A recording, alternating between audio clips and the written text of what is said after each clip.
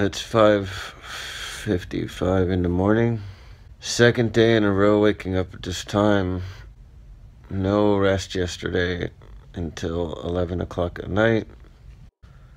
And I gotta take a shower and pack my bags and get on an airplane for the Galapagos Islands for 3 days on a private yacht. We stay in nice places most of the time. This is just one of the places that we stayed in overnight before we went to the Galapagos Islands. I'm really looking forward to it. I'm looking forward to going on it with all of you. So this morning we're departing at, we have an 8:40 flight.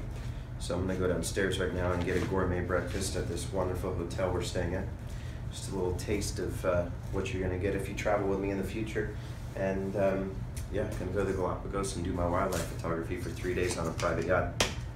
How bad does that sound, right? Yeah, we're ready to go downstairs. See you at the airport. Been wanting to do this for a long time, and as a wildlife photographer, to finally be able to do it in the way that I'm doing it is pretty amazing.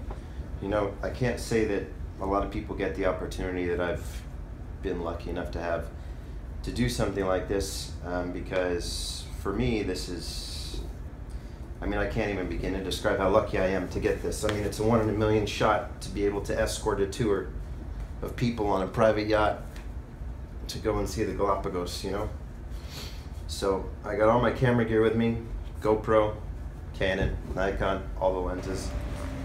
I'm going to the Galapagos.